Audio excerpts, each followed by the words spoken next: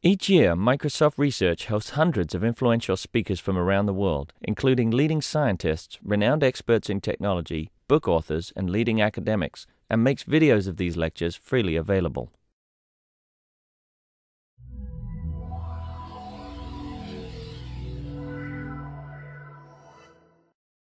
It's my great pleasure to welcome Boris here to give a talk. Boris is currently halfway through a postdoc with Babak Falsafi's group at EPFL, and before that he did his PhD at UT Austin on-chip interconnects.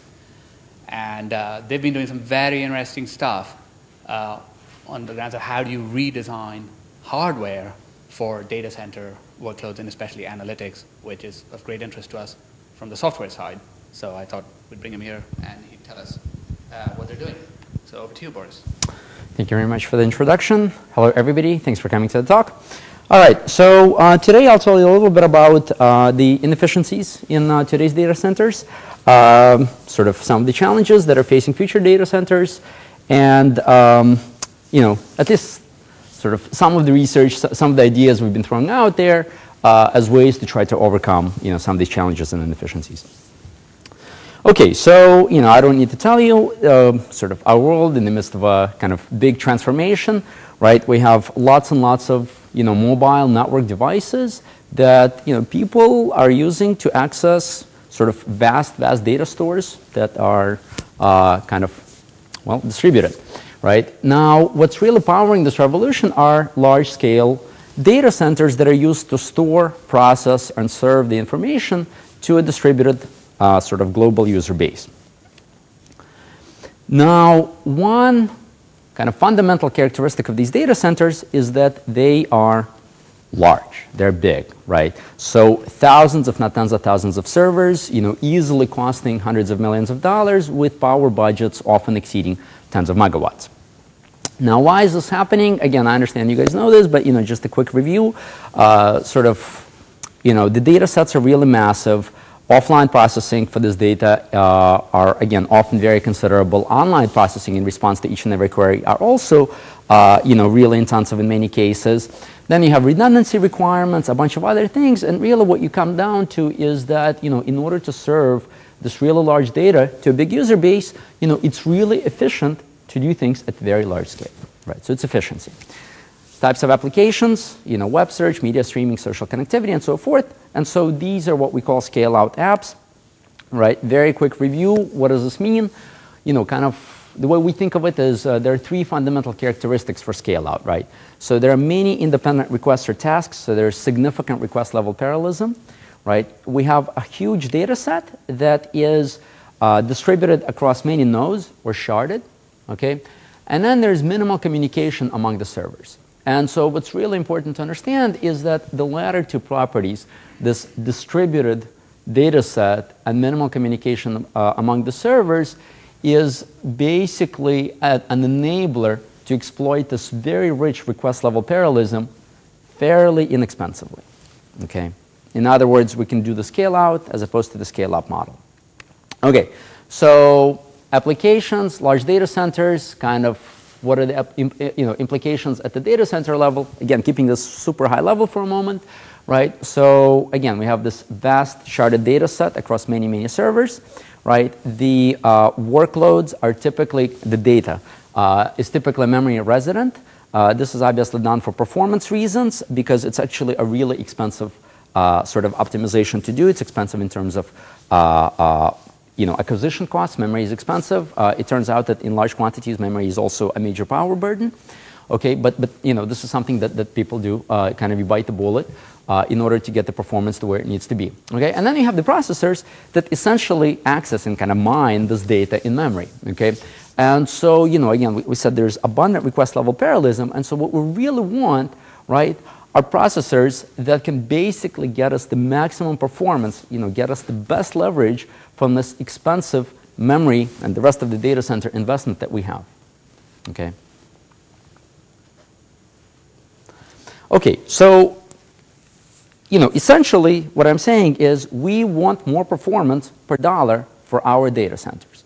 Now, historically, this was actually fairly easy to do, at least over time. And if you were a data center operator, all you had to do was basically, wait, you got higher performance within the same data center, you can accommodate more users. Okay, this was basically enabled through a pair of phenomena very nicely captured by these two gentlemen, right? So on top we have Gordon Moore, who in 1965 set forth what has become known as Moore's law, which is that basically, you know, with each technology generation, we can double the transistor density. And really what that gets us is more performance in a fixed area, right?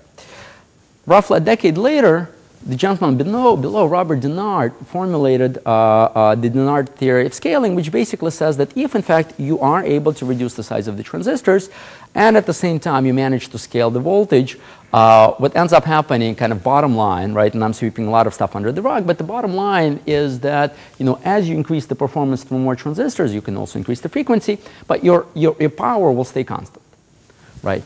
And so as a result of these two phenomena, what ends up happening, or used to happen in the past, is we got more performance with constant area and power. Okay?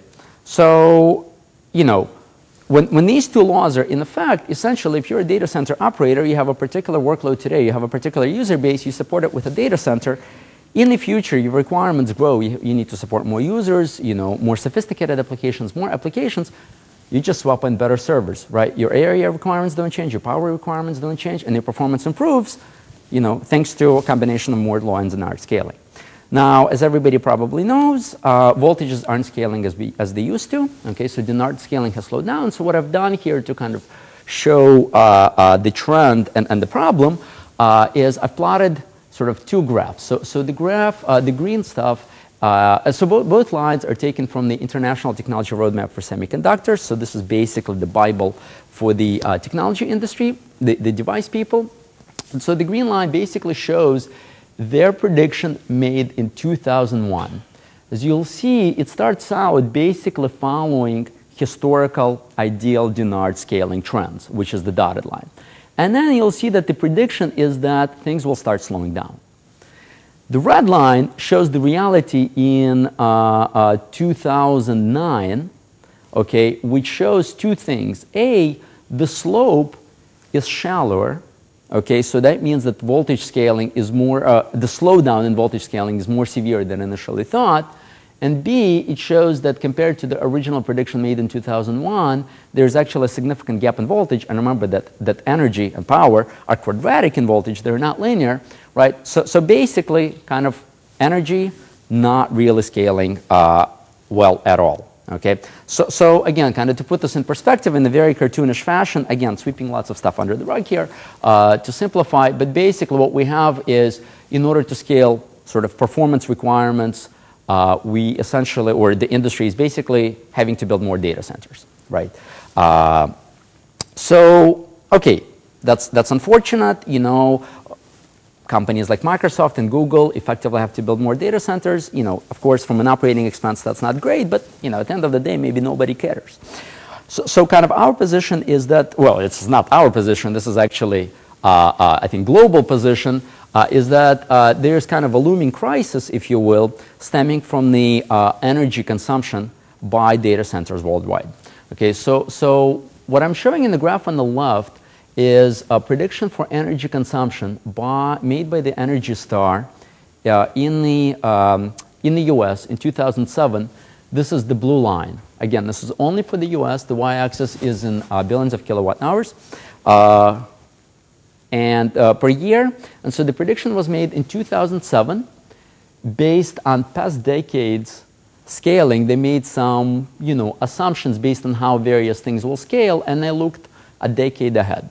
And so the blue line is what they came up with, but, you know, as I showed in the previous graph, historical trends were a little optimistic as compared to today's reality, right?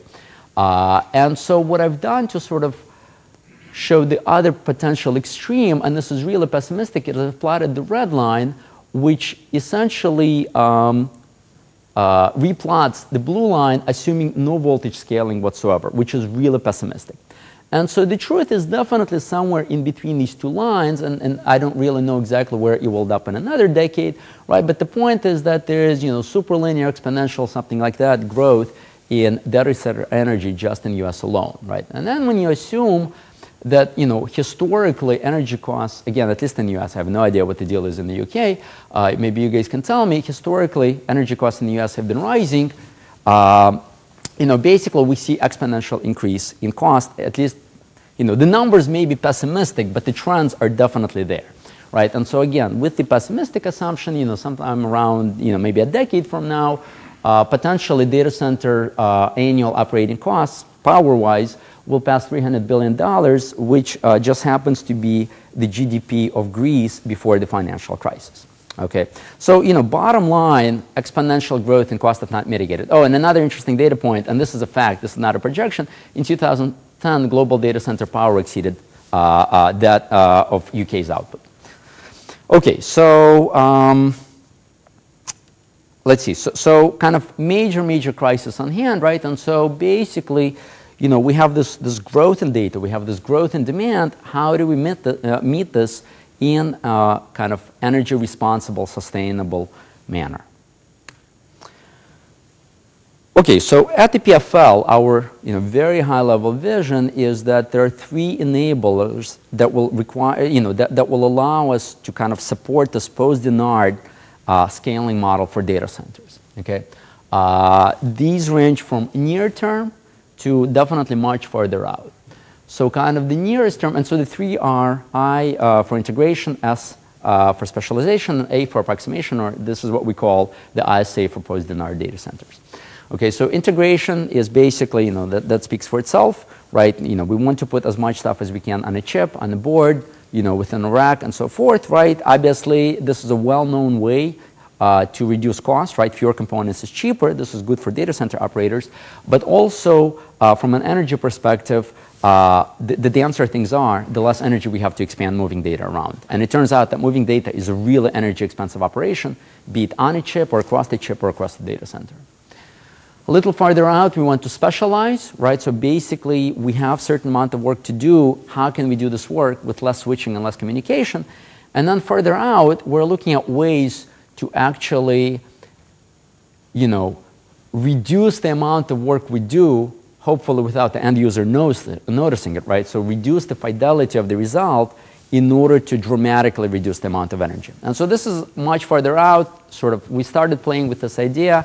What I'm going to focus on in the rest of this talk is our kind of early work looking at mostly integration, a little bit of specialization. And what I want to stress is this stuff is this is near term, right? All the technology exists now. This is off-the-shelf technology. It's a matter of kind of go and do this, right? There's no crazy optimization that's necessary, okay?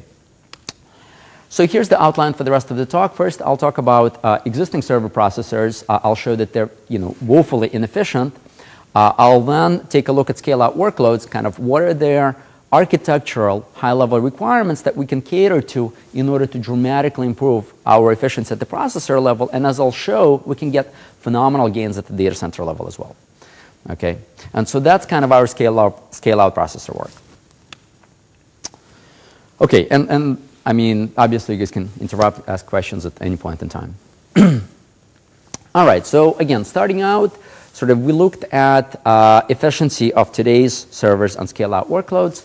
Obviously, this requires two things. We need representative applications and we need representative hardware. Okay, and so we went out and we got us both of these things. Okay, so for the applications, we're an academic institution.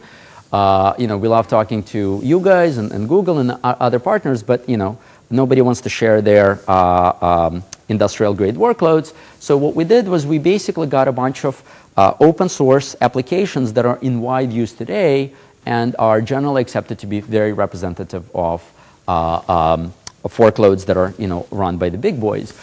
So we have data serving with Cassandra, we have MapReduce and Hadoop, we have software testing as a cloud service via symbolic execution. We have media streaming, web front end, on a pretty common software stack, and then we have web search with Nudge.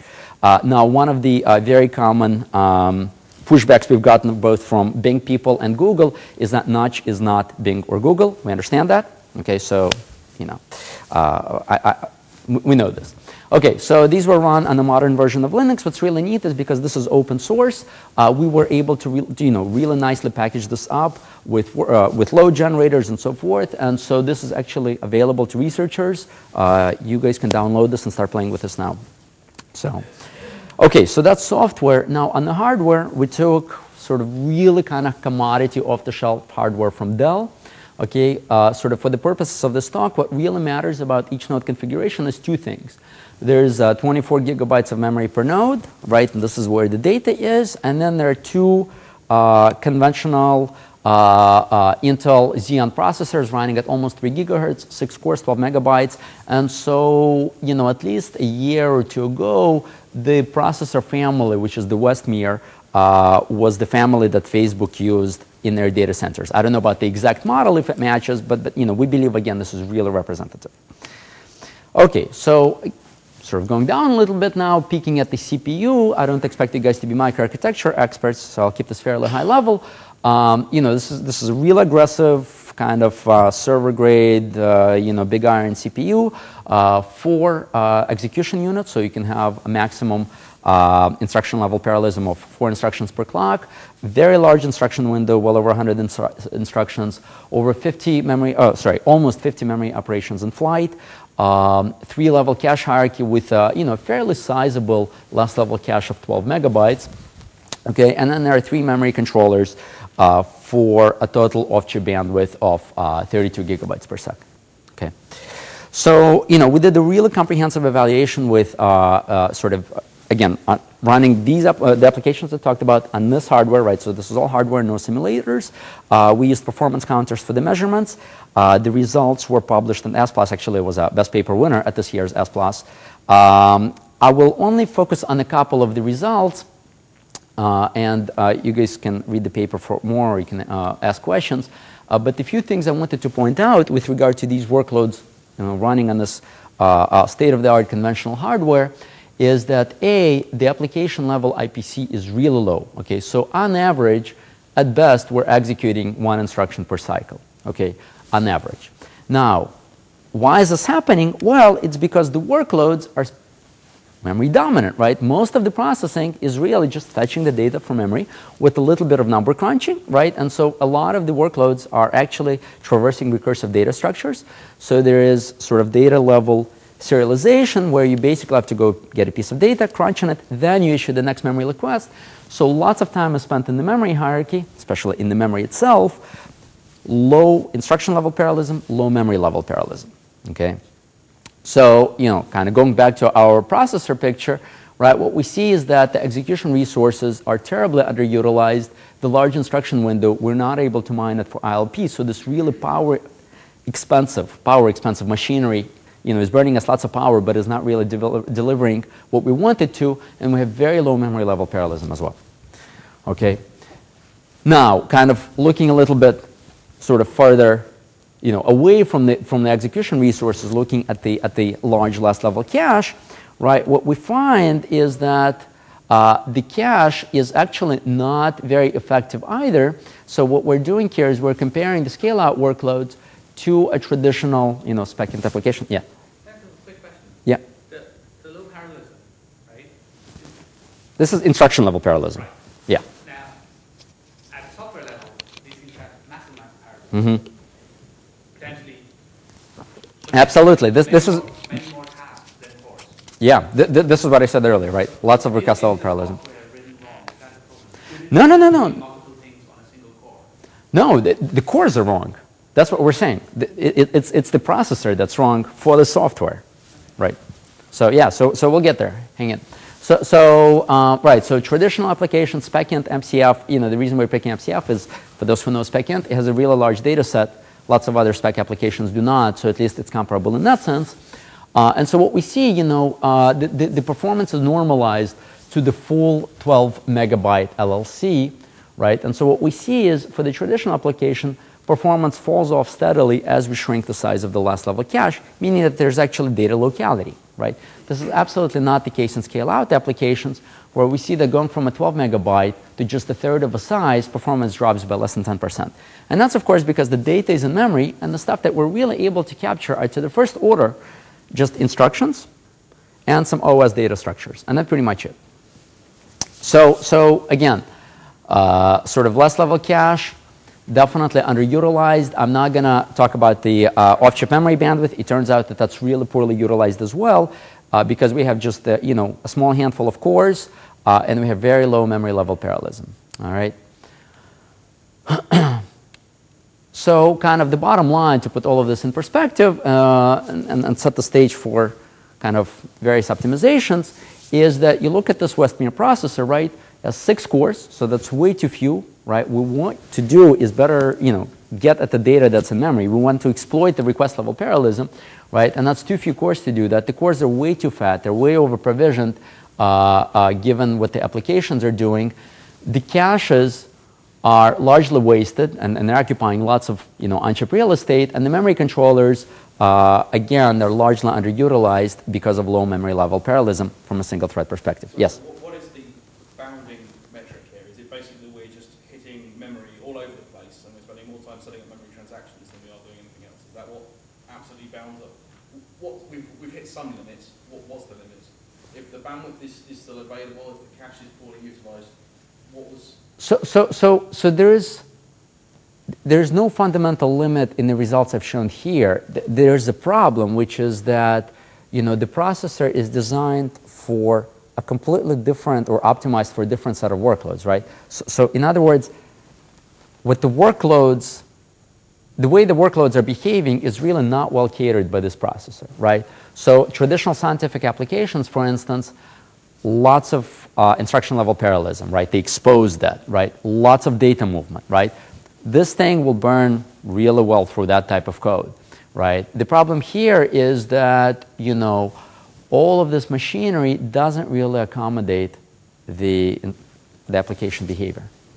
I don't know if I'm answering your question, but there's no fundamental limit. That's exactly the problem, is that you have a power budget, you have, area budget, and so the machines, the processor is certainly built to accommodate that, but we're not coming close to hitting that, on something is at 100%, right? Because if something's at 100%, and that's yeah. limiting our throughput. So do you know what is that that's hit that is maxing out, that's preventing our workload from scaling any further? So here it's a really poor design, and so I'm going to show you a design that will take you much farther within the same constraints.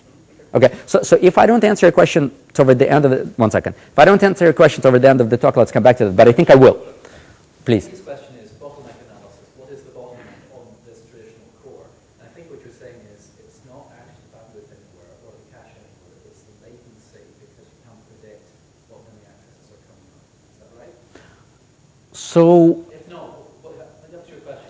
I think if I can, if I can summarize, I would like to think that the slide summarizes the bottleneck, but to me it's that the workloads are request level parallel, right? Which basically means lots of completely independent threads, right? And that's not what this machine is made for. This machine is made for a few threads with lots of computation inside each thread, right? And so it's a total mismatch. It's not a bottleneck, it's just a mismatch, right? It's like you're trying to haul trash in a Ferrari, right? That's not what, or to go fast in a garbage truck, right? That's just not what it's made for. Okay, so again, if I don't answer your questions over the end, let's come back to this again. Okay, so kind of went back and we asked the question of what exactly do the scale-out applications actually need, right? So that thing is really inefficient. It's not getting us anywhere near we want to. What do the applications really need so that we can either find something better off the shelf, right? Or we can build something better, okay?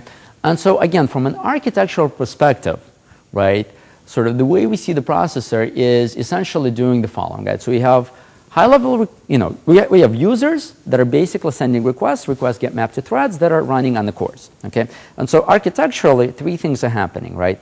First, cores share instructions, so there's a common instruction set, and that can easily fit in a fairly small last level cache, right? So on the order of a few megabytes, right? The data is in memory, so the last level cache is not really helping there, and so the cores access the data in memory, right? And then the last thing is that the cores don't actually communicate because they're serving independent requests, right? The data is essentially mostly read-only, and even for the few things that are shared over a large interval of time, right? So you You have a request which is a write, and then sometime later somebody reads it. Imagine Facebook update and a subsequent kind of read, right? These things happen over such large intervals of time that they're not amenable to caching on a chip, right? And so from a single sort of processor perspective, there's essentially no read-write sharing, no communication.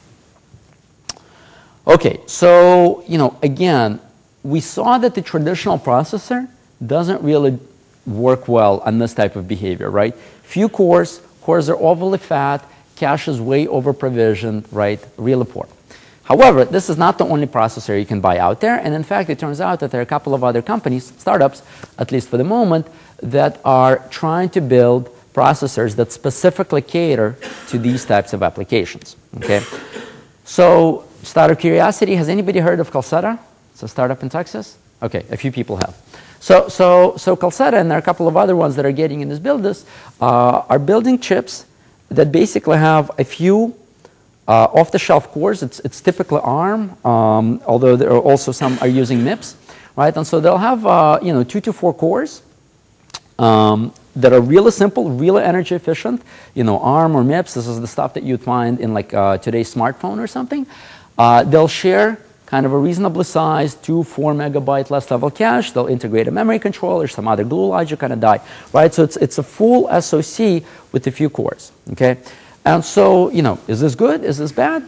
Well, it turns out, and again, I'll have the data for all of this later on, it turns out that this is mostly not great, right? So lean cores are good, right? Because they actually get us the energy efficiency that we would like, right? So we don't have this massive sort of microarchitectural weight where the resources are way over-provisioned for the job. That's the good news. The bad news is there are very few of these cores, so it's really difficult to amortize all this other stuff on a chip like the cache. There are lots of other things I'm not showing. Memory controllers are extremely area and power expensive.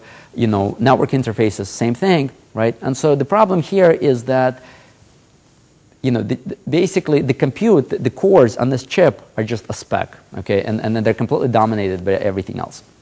So that's not a great design, at least from a TCO and an energy perspective. Right. Now, an alternative organization is Telera. Again, just out of curiosity, anybody heard of Telera? A lot more people. That's interesting.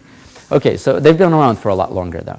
So, okay, so Telera, historically started with media network processing. Recently, they started pushing into the scale-out space. So they basically have a many-core approach. Okay, so lots of simple cores. Telera is MIPS. Calcetta was ARM, right? This is not fundamental. So many lean cores, great. Now we have a chip that can actually exploit this, massive request level parallelism in a really natural fashion. This is the good news. There are some bad news, okay? So Telera also has, and they're really proud of this, and they advertise a very large distributed last level cache, right? So not only is, a large fraction of the chip essentially dedicated to cache, and we saw that large caches are not beneficial, but in order to take advantage of this large cache, right, so kind of waste of space, this is a cartoon, but you need a communication mechanism to allow all of the cores to talk to all of the distributed cache banks, okay? And so Telera uses, a really good state-of-the-art on-chip interconnection network. It's state-of-the-art. It's excellent.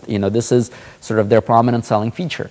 The problem is, it's a multi-hop interconnect, so to go from point A to point B, you traverse a bunch of routers, each one introduces delay and energy overheads, right? And so this turns out to be a scalability bottleneck, especially in future technologies, as you add more and more cores, and wires are scaling really poorly, right? So this is a source of significant delay, and as I'll show shortly, this turns out to be a performance hindrance. Okay, so with that in mind, sort of we said, there's a bunch of products, they all have their significant shortcomings. Can we actually build something that is specific to these workloads in the best possible fashion? Did you have a question? Yep. So the cores don't have any visibility into which bit of the cache lives near them and which don't. Software can't see. So Telera has mechanisms, and I don't fully understand them, where you can basically partition the cache. Okay, but if you partition the cache, what you're basically saying is these cores can access, these blocks, and those cannot, and it's not really clear exactly how that's done. I mean, yeah. Okay, so So our proposal of scale-out processors, which is basically a design methodology that is core independent, right? This is an important point. So you throw us a core, and we'll give you the best chip possible in a given technology, for these workloads. Okay, and so there are three components, and I'll talk about each of them in detail, but kind of high-level overview. We're going to get the cache down to exactly the right size to prevent sort of area waste on a chip. We'll reduce the delays to LLC by basically partitioning the chip in islands. And then what we'll do is we'll intentionally not interconnect the islands, essentially enabling us technology scalability. Okay, and I understand this is kind of a lot of stuff on one slide. I'll go through each of these in detail. So the first step is really simple, and it should now be fairly obvious at this point. So we're just going to eliminate sort of all of that unnecessary cache capacity, basically turning that into additional compute resources within the same area budget. Now, naturally, this will consume more power. Of course, burn more power than cache, but it turns out that this is actually really beneficial at a data center level from a TCO perspective. Okay, not the higher power, more cores on the chip. So the second step is to form pods in order to reduce distance. Pods is our term for something like an island, where basically instead of having to communicate over a very large distance, what we'll do is we'll do a natural thing. How do you shrink the distance? Well, you have fewer things talking to each other. So we're going to have our right-sized cache, and we'll have just a handful of cores, not hundreds of cores around that, right? But of course, I said earlier that what we want to do is we want to have many core processors to amortize all of this other expense, memory controllers, glue logic, network interfaces, all of that other stuff. So what we're going to do is we're now going to take this pod, right, and we'll just replicate it across the chip, as a really kind of coarse-grained building block to fill out the chip to our available, area, power, memory bandwidth budget. Now, one of the questions that naturalizes is, this is great, but how do you actually figure out what's the right size pod, right? And it turns out that, this is an optimization problem, right? And not exactly, there's no obvious answer here, right? So kind of in a very cartoonish fashion, what I'm showing here is on the left hand, we have kind of this configuration where we have just a couple of cores that are sharing the cache, right? And so intuitively, this is not great because, again, we have this expensive area-wise cache. And we just have too few cores to amortize the expense. The other extreme is, basically the Tellera configuration. It's the extreme, right? The whole chip. And so we have the distance problem. And so clearly we want something in the middle. But how do we know what it is? And how do we generalize this concept so that, it's not core specific, not technology specific? We need a metric, okay? And so our metric is performance density. And so I have a little cartoon that shows this, but I'll have a data in just a few slides that actually shows that real chips benefit from this performance and follow the trends you'll see here. Okay, so intuitively, as I start with one or a few cores and increase the number of cores, at some point, and maybe a very large number of cores, but at some point, I will see degraded performance per core, assuming that I'm keeping my cache capacity constant, right? And so this happens for two reasons. One is we have just a lot of cores, beating on the same cache, and so they're competing, contending, right? And so that's causing performance loss. It turns out that's not very significant. What's really killing performance in very large, many core configurations is the wire delays in the communication distance to this last level cache, right? Now, performance loss, is unfortunate, but for many of these applications, up to a certain point, that can be tolerated because our aim is higher overall throughput, right, within QoS bounds. So we look at performance per chip, and we see that initially it starts to scale really well, almost ideally, right? But then it begins to level off and kind of hits this flat asymptote where the per core performance degradations basically cancel out the improvement we get from adding more cores. Okay. And so the metric that sort of nicely captures these two competing trends is performance density, which is performance per millimeter squared, which let me try to intuit in the following fashion, right? So we start out with our cache, right? And that's, potentially a dozen or a few dozen millimeters squared, depending on the technology, right? So it's kind of a chunk of area. And we start out with, one or two of these really simple small cores. The cache completely dominates the area. The distance is small, so per core performance is great, but our performance density, which is performance per unit area, is really, not great because the area is dominated by the caches. Okay? We start throwing more cores at the problem, right? While we still have, modest number of cores, distance effects are modest, contention effects are modest, right? So we're growing the area with additional cores, but we're scaling the performance almost linearly, and so performance gains are offsetting the increase in the area, and so performance density is going up. At some point, we've added enough cores that we've basically dwarfed the area of the caches.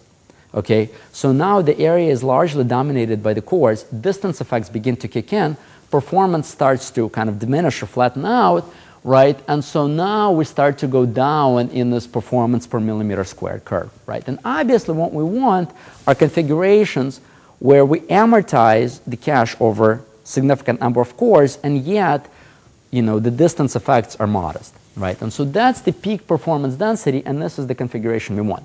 Now clearly, the exact number of cores and the exact amount of cache varies on the exact, microarchitectural parameters, technology parameters, but it's not to do, it's not difficult to do, worst case scenario, a brute force sweep of different configurations, and that's actually what we do to find the configuration that works best.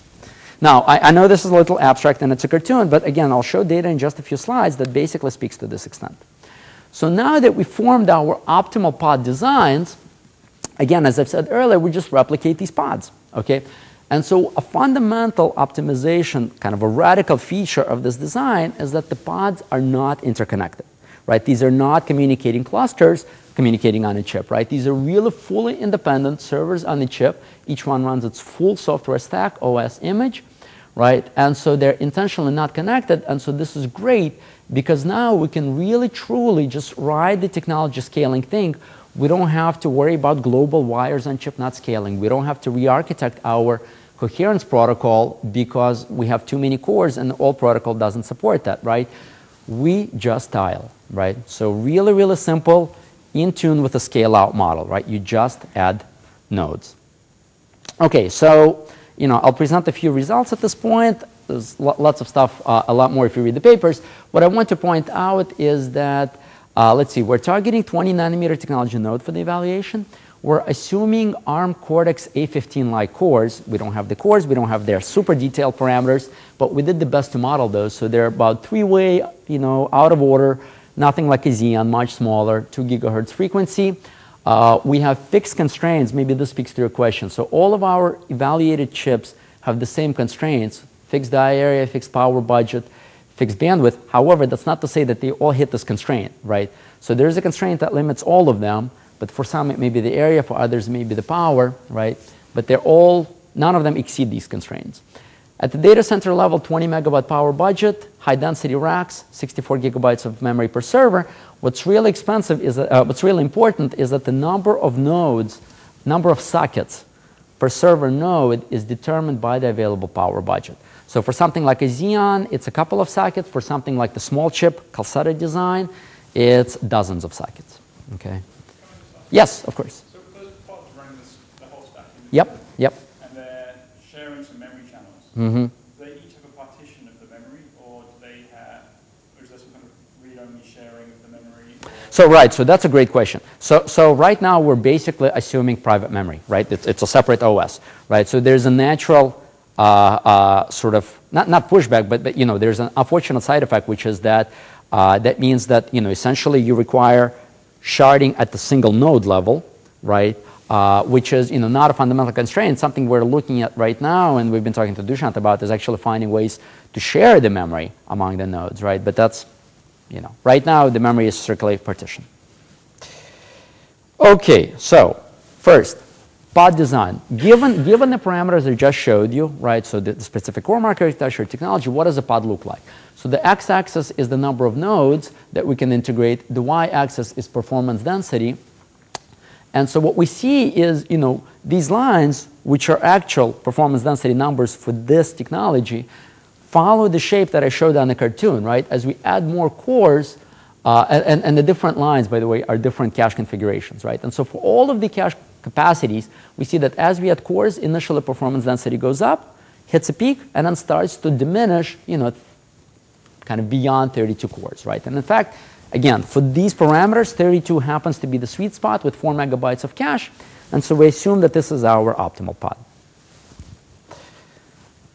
Now, sort of the real important results will come in the next slide, which is kind of data center level performance TCO comparison of the different designs. However, what I want to point out is that, remember, what we're saying is that the tile design of today's available choices off the shelf, this is kind of the one that's best, right, of the available stuff off the shelf. And so what we're saying is really broken with this design are two things. A, there's too much cache, right, and you're better off devoting this area to the cores. And second, you have these killer wire delays.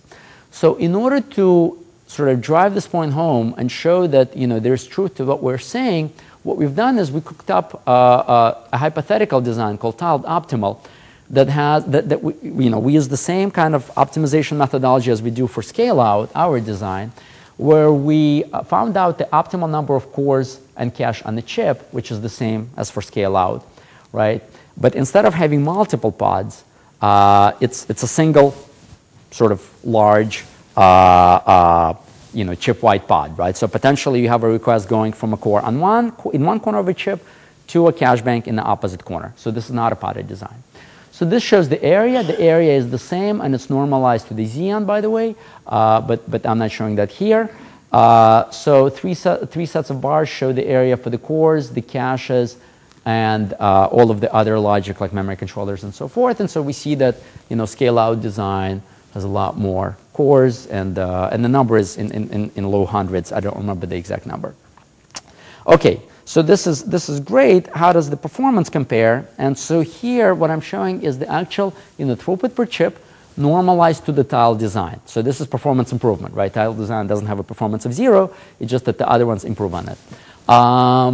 And so what you see is that, A, the tiled optimal design, just by devoting more area to the cores, despite the fact that it has less cache capacity, is able to dramatically improve by about 30% the throughput per chip. Okay? But what's really interesting is that the scale-out configuration, which has the same exact number of cores, same exact amount of cache, right?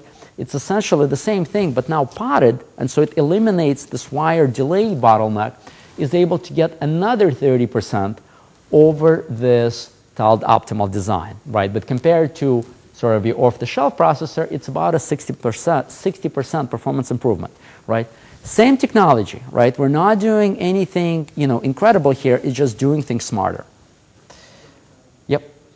When they have a shared cache, right? I don't know how to address this. You have the option to have I/O and memory controllers far fewer than on the core. Mm-hmm. But it seems like you would be I/O and memory controllers. Right, right. No, so what we're assuming is that I/O and memory is shared, and so this again is similar to the question that was asked. So we assume that physically, kind of memory and I/O are shared, right? And so the interfaces are also shared, right? However, for example, with memory, the physical address space is partitioned, right? So the hypervisor will basically set this up, and so you have shared, you know, set of DIMMs, your shared physical memory, but only a fraction of it is used by each pod. Okay.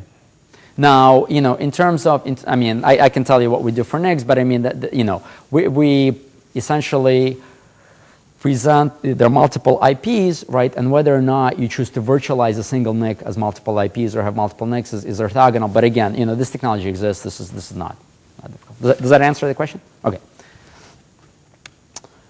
Okay, cool. So now kind of, you know, show me the goods type of thing, right? So what does this all mean at the data center level? So I'm going to show three things: TCO, performance, and performance per TCO at the data center level. We use an academic tool called EETCO that was recently published last year. You know, it's an academic tool. It has limitations, but it does really try to capture a lot. And we work with these guys, so we know what they're doing. It really tries to capture, you know, things like, you know, cost of the land, cost of the building, you know, cost of labor, energy cost, and so forth. So it tries to be as comprehensive as possible based on available numbers, okay? And so, you know, when we look at TCO for these different designs, the differences are small, right? Yeah, it's you know, one design is, you know, maybe 15% more expensive, the other one is 15% cheaper. This is, you know, fairly intuitive because really all we're playing with is the processor design, right? Lots of expenses. Processors are expensive. They're a big source of expense, and that's why you do see some degree of variability, but it's not huge, okay? Because, you know, processors are just one of many, many expenses. However, when we look at performance, we see that the processor choice has dramatic effect on performance, right? I'm not going to dwell in performance by itself because, you know, sort of the differences in TCO are small, and so I'm just going to sort of jump to performance per TCO with the understanding that, you know, the solid blue bars are largely dominated by the performance numbers, not the TCO numbers, okay?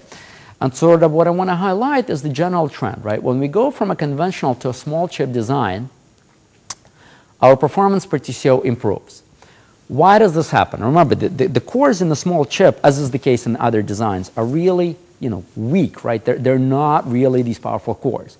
But what happens is when we look at the data center level, the fact that, you know, the cores are really energy efficient, the chips are low power, you can shove a lot more compute, right? A lot more hardware threads in a fixed power budget. And so your aggregate data center level, data center throughput can grow substantially within the fixed power budget. This is the thing to keep in mind.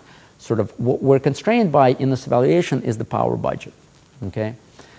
Now, we see that going from a small chip design to a tile design gets us yet another performance boost, which is, you know, really considerable. We're almost doubling our performance per TCO over the small chip design.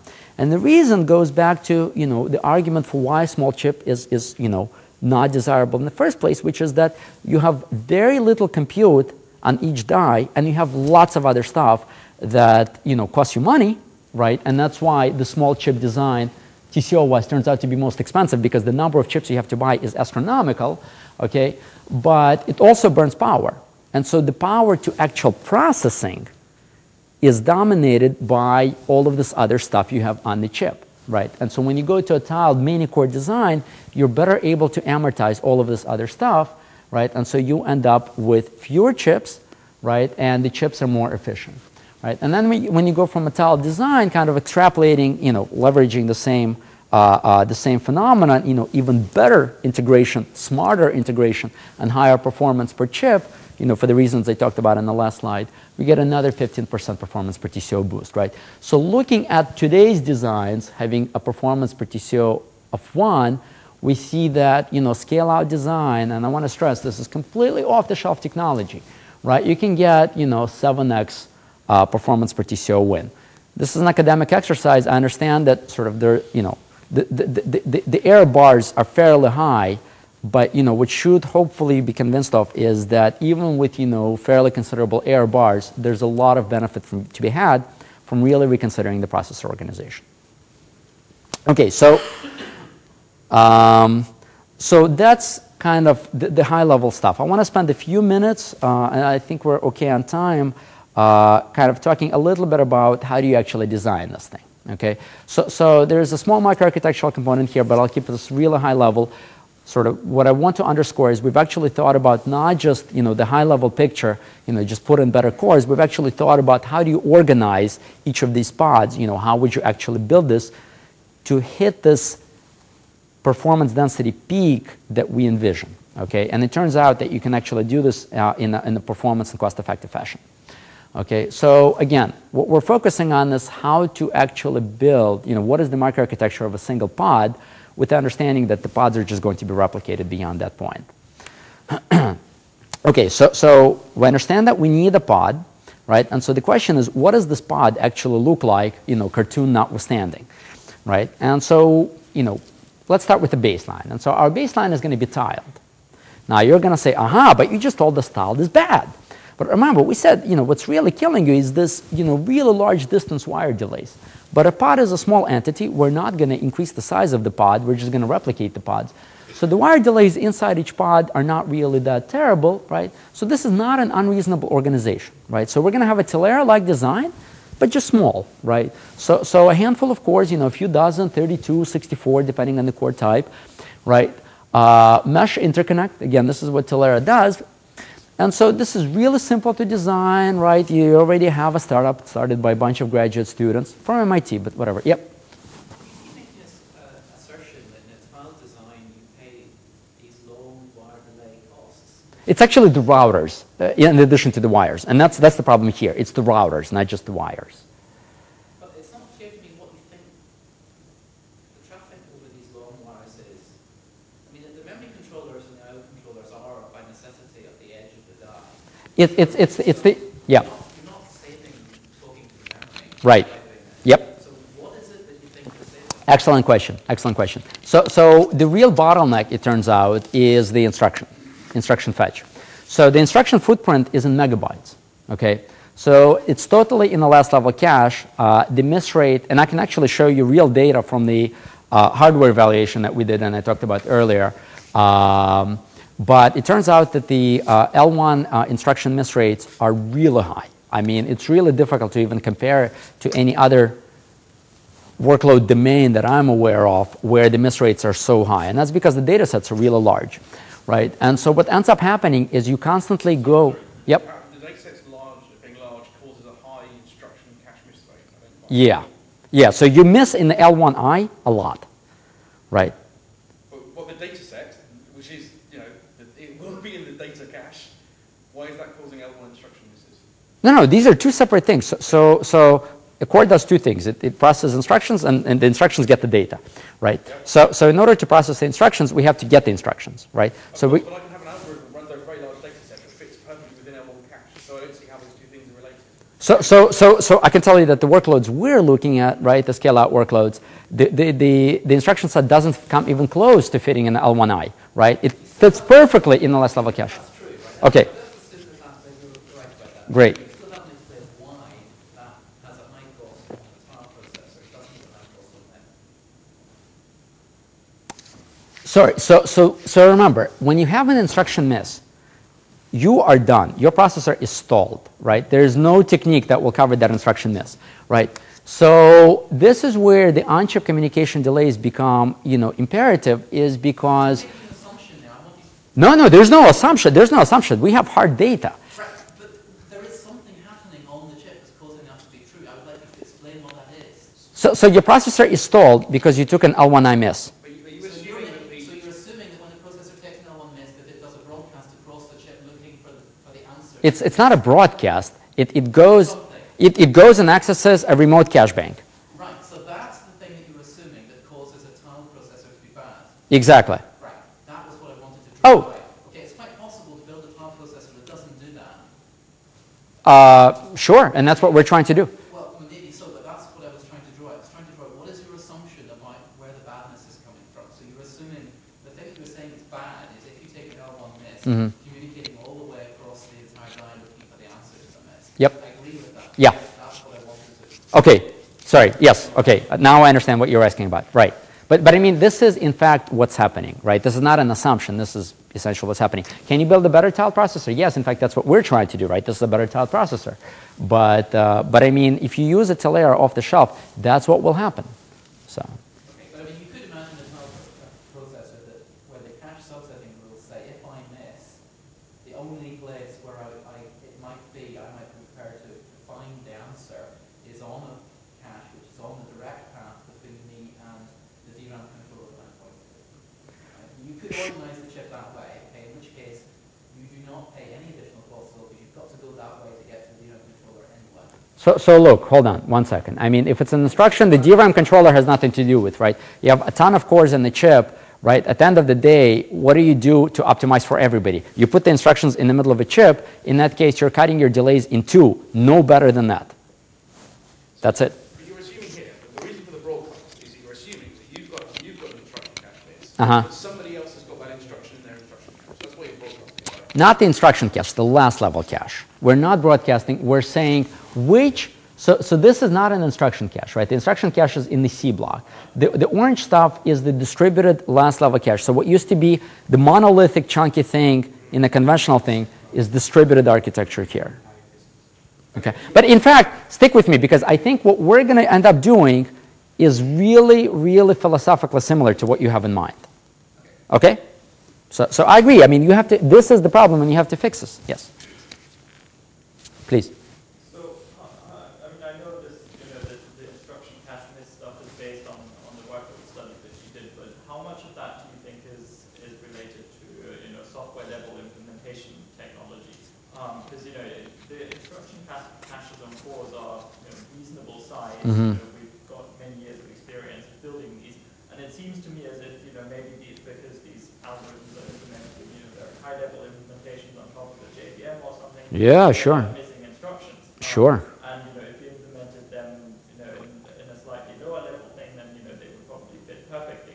So I guess what I'm asking is, why do you think hardware is the way to tackle this rather than educating people to write their algorithms in such a way that they fit into the instruction cache? I mean, I cannot imagine an algorithm that wouldn't, the code of the compute kernel which wouldn't fit into 16 kilobytes of instruction. Right. So I have two comments. I personally am not sure if maybe for a couple of these applications like real industrial grade search, I've been led to believe that the instruction footprints are actually really big, right? I completely agree with you. There's a lot of CRUD, and the stack is really tall, deep, whatever the hell you want to call it, right? And so you have, like you said, JVM, PHP, your database, right? And so you have all of these layers. I mean, can you rewrite it from scratch in assembly? Yeah, sure. Is this what people do? Absolutely not. Are they going to change tomorrow? Definitely not. But people want better chips, right? And so I think education is the way to go. Because people are writing, I'll, emphasize, and maybe make a slightly stronger statement than I intend to make, but your argument is people are writing crap software, so it would be better make hardware that the crap software runs faster. Right. So. I mean, if you want to sell it, you're going to sell this stuff. So look, so again, I agree with you. I have no idea if you can write your, search, web serving, whatever that will fit in the 32 or 64 kilobyte L1I fully. I can just give you one example. So our benchmark with the smallest working instruction set is media streaming, right? It's dumb, right? All it's doing is it's just fetching data from memory, packaging it up into packets. There's a little bit of communication protocol to figure out when to send, when to back off, when to resend, right? It's really simple, okay? That thing is thrashing in the L1 like crazy because you're going from really simple application level processing to really simple, OS processing, basically doing the TCP/IP stuff, right? It's thrashing. Linux is thrashing the application. Application is thrashing Linux. Things don't get much simpler than that because you don't have multiple layers of software. You have your C code and you have your Linux code. And they're still killing each other, right? Things don't get simpler than that. I mean, yeah, if you rewrite your OS and you rewrite everything, I think you can do amazing, and there's great research to be done there. I just don't know how realistic that is. So, okay. So again, so that was a really good point. I want to thank you for that because, right, most of the optimization is centered around optimizing the instruction fetch because the data you're already going from memory, and adding 40 cycles to a 200 cycle memory access is painful, but, it's not that painful. It's really the instructions that are killing you. I should have made that clearer. Thank you very much. So do we have a few extra minutes or how are we doing? Sure. Okay. There's really not much left here. So anyways. So we start with the style design, right? So the wire distance is not big, but what hurts is actually the routers, right? So each router, we're reading the we're writing the packet buffer, reading the packet buffer, arbitrating, flow control, switch, right? And so this eats into our latency, right? But this is really, cheap, easy to build, right? Very simple router. Okay, now the question is, does this really matter or not? Right? And so what we've done here is we've compared our sort of tiled mesh design to an ideal where the ideal is just the wires, right? No router overhead. Everything is the same except now we have wires and the wires have a delay and so they contribute to performance loss and that's what the dash line is showing, okay? And then the solid lines everything is the same, but now we have a router at each hop. And so what you'll see is as you get into pods with larger number of cores, which we're claiming is kind of around the optimal, depending on your core microarchitecture, there's 18–20% or so performance loss compared to your ideal design, right? It's not a 7x factor, but you also don't want to leave this on the table, right? And so the question we're trying to answer is, can you actually bridge this gap and get us the maximum performance from this pod? And so, if the performance are the routers and it's just, it comes down to the network, then, we'll just put in, industrial strength, really high performance network, right? And, there's research literature you can draw on. And so the state of the art sort of on-chip interconnect is a flattened butterfly, okay? And the idea here is to exploit the abundant on-chip wiring resources to richly interconnect everything, right? So this is kind of a little bit of a mess, but basically what happens is each core is fully connected in both x and y dimensions, in the row and the column, right? So each core has a dedicated channel, dedicated link to its adjacent neighbor and to all of the other nodes, okay? And so we do this for the entire chip, and of course this ends up being a fairly, wire channel intensive exercise with really beefy routers, lots of ports, right? And so this turns out to be really area intensive, right? And in fact, it turns out that, for 32 or 64, I can't remember the exact data point, cores, this has about 7x the cost of the mesh interconnect I showed earlier, okay? And this turns out to be a lot of areas I'll show in a few slides. But this has fantastic performance, largely bridging the gap between the mesh and the ideal interconnect, right? Because any hop is just two router traversals, right? One hop in one dimension, one hop in another dimension. You're done. So that's great, but this turns out to be a really high performance design. And so the question we asked is, can we actually get us the ideal, right? Low cost, low latency. And so sort of what's really important, and this is kind of what I want to drive home from this part of the talk, is, we have to optimize for the data pattern. And again, I'm answering your question is, where is the traffic going? What's really happening? Well, we're two types of data accesses. We have code, which is in the last level cache, and data in the memory. What's really important to realize is that there is no reuse in the L1s. In other words, we go to the last level cache, and if the data is not there, it's guaranteed to be in memory. We don't have situations, or at least it's really rare, when somebody has a modified piece of data, and so the directory at the last level cache says, no, the data is somewhere else on the chip, and it forwards the request, and so you have this multi-hop protocol to get the updated data value. That almost never happens, okay?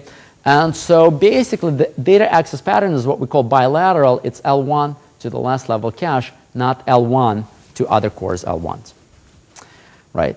Well, what does this mean? Why does this really matter? Is when you look, data access is bilateral, cores to the last level cache. But the traffic pattern, flattened butterfly or mesh, is all-to-all because the cache is distributed, right? So a single core, over time ends up making requests all over the chip to the different distributed banks of the last level cache, okay? And so in order to get the performance to where we need it to be, the ideal, we end up paying a lot in cost for really rich all-to-all interconnect. And so the fundamental observation we're making, and this is kind of what I want to sort of drive home, this is kind of the cool optimization, is that what we want to do is we want to re-engineer this so that our data access pattern matches the traffic pattern, or the traffic pattern matches the data access pattern. And so the fundamental observation is that we're going to put the LLC in the middle. Remember, this is not in the middle of the die. This is simply in the middle of the pod, right? And so what this allows us to do, we're decoupling the cache banks from the cores. And now what we can do is we can basically limit the communication to a subset of nodes, right, while still preserving full software connectivity, compatibility, it's a shared memory, blah, blah, right, the supports sharing, and reduce cost, okay? So, here's what really happens. First, we're going to decouple the cores and the tile, and the caches. We went from a mess to an even bigger mess now, okay? But this is just the starting point. All we're doing is we're trying to optimize for the traffic pattern. Now, because the cache is separate from the cores, we don't need the core-to-core links. All we need to do is talk to the cache.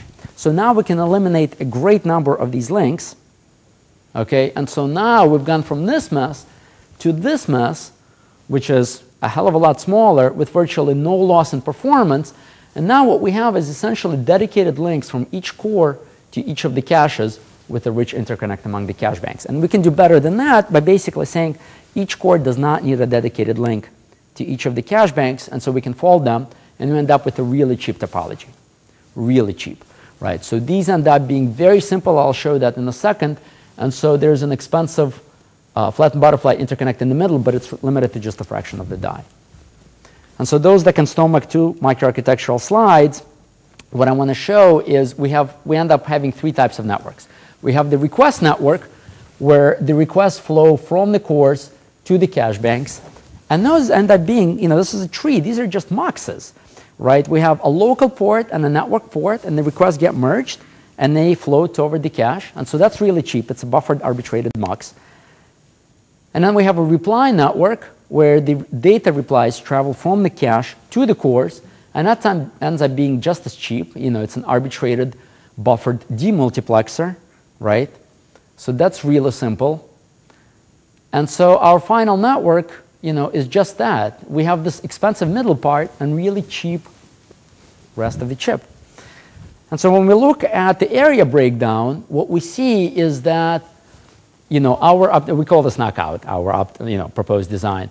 The flattened butterfly ends up being really expensive, 25 millimeters squared, almost 24, I think, or something, right? This is a really expensive piece of engineering, right? Knockout actually ends up being even cheaper than the mesh, just a few millimeters squared. So this is easy to stomach, right? But in terms of the performance, we see that both flattened butterfly and knockout reach, almost the ideal network's performance, about 18% improvement over a mesh at roughly 1/10 the cost. Okay. So, just to summarize, data centers, really expensive, lots of memory to keep the workloads, the workload data in memory, right? So what we need to do is optimize for performance, right? How can we get the most bang from this memory investment, right? How can we get the most throughput, right? So scale-out processor is kind of a near-term big efficiency boost using off-the-shelf technologies, just better and smarter, right? Longer term, kind of our vision is integrate, specialize, and really far out approximate. So that's pretty much it. I'll be happy to take any questions, any additional questions. Yeah? Do you preserve semantics for software? So in other words, you say these traffic action patterns are very rare. Right. L1, L1. Yes. But do you just ignore that semantic? No. They're fully preserved. I'm really happy you asked this question. I didn't want to get into this. So, right. So here's what happens. So the cache organization, it's shifted. They used to be here distributed. Now it's in the middle. But it's basically the same thing. It's still multiple separate banks, and it's still there's a directory controller. And so what happens is if it turns out, so you have shared memory, and turns out that somebody holds the lock, right, or whatever, right? So somebody has the data you need. So what happens is your request travels to the directory there. The directory does the lookup and will forward the request to the cache that actually has it, and it goes back through the cache. So what we lose on is the optimization where the core could potentially forward the request directly to you, and if the core is adjacent, you reduce the latency, right? So now everything goes around, and so this would not be good for, let's say, high-performance computing, scientific apps. This would be bad, right? But this is the trade-off, right? These cases are rare, and so that's okay.